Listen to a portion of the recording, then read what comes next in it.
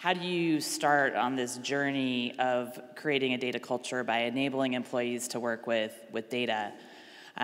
We see this as a challenge for some of our customers to make that journey sustainable over time, and the cultural work that needs to be done to ensure that data literacy becomes part of the culture shouldn't be underestimated, and I think is a shared challenge for everyone. So there are also some very significant challenges that are coming back in survey research of what are the barriers we all need to overcome in our organizations to create a data culture. These stats were taken from a New Vantage Partners survey that was published at the beginning of this year.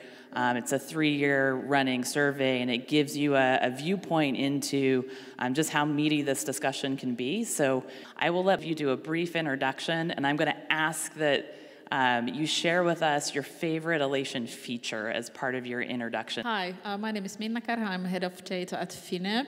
I started 2 years ago in the organization, and the role was completely new, and it was actually quite exciting to see how different expectations different colleagues had towards this role. So I also heard every now and then that, hey, now you are the head of data, so I can come with any data-related question to you, and you know all the answers. But luckily we now have the data catalog, so I don't have to be the one who has all the information in my head. We started with catalog a year ago. We did a short proof of concept, and then we decided to go for Alation, and we started the actual implementation project in April this year, and now we are kind of in a good speed, but there's still a lot of content to be added and a lot of users to be onboarded. I would say my favorite feature in Alation is the search feature, because that was also the starting point, that how can you find data as easy as you can find hotel or flight information from Google. So I really like the search feature. And Minna's early in the journey, still counting in months, Minna, or under a year at least. And so I think there's a comparison and contrast here, which is interesting when talking about data culture, as well as just adoption of the catalog.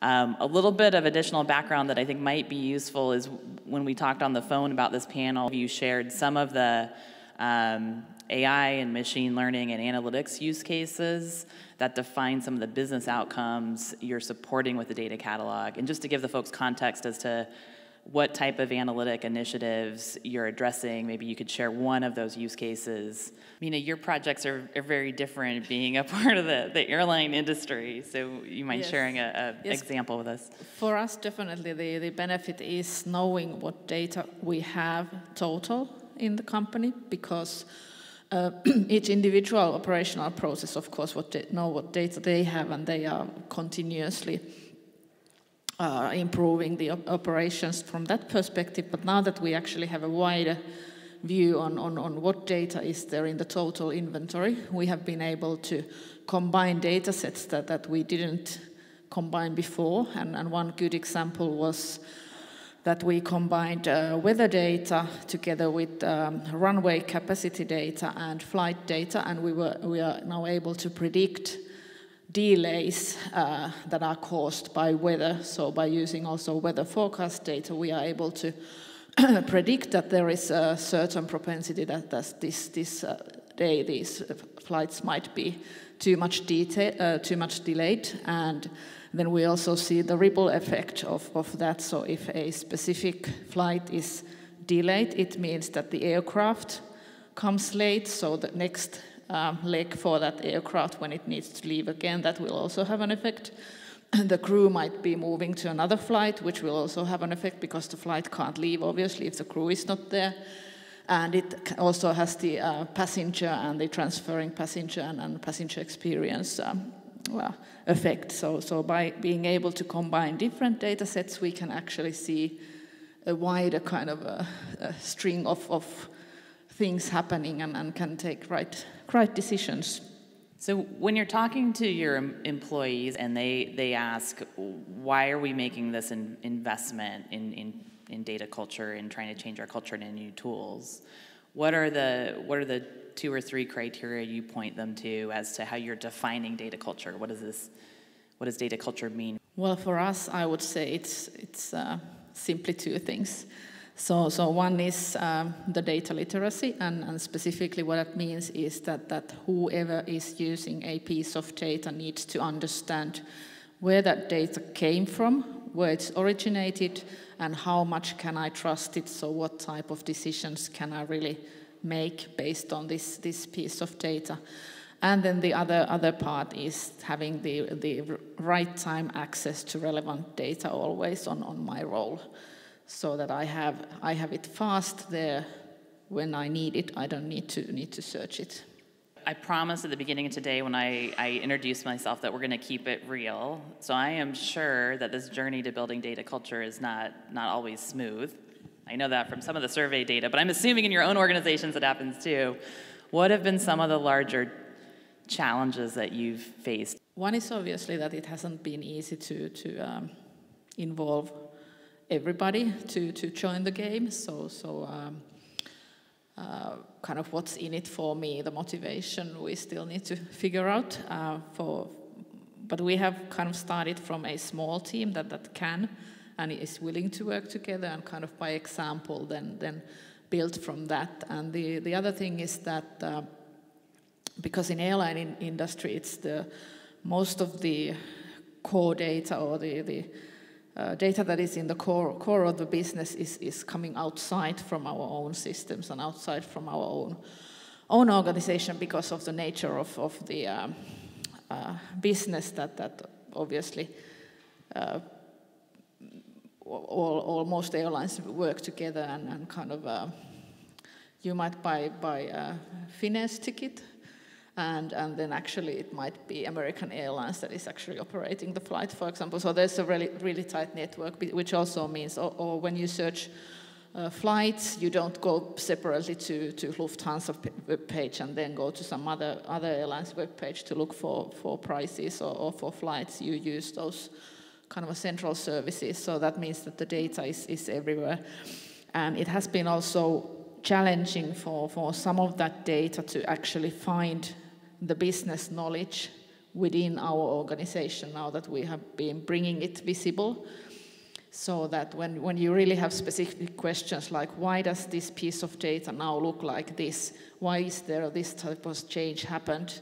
It's very difficult to find a person in the organization who can say, yeah, that's happened because of this. And then it's kind of learn and do, and then learn from mistakes and then correct. That's kind of.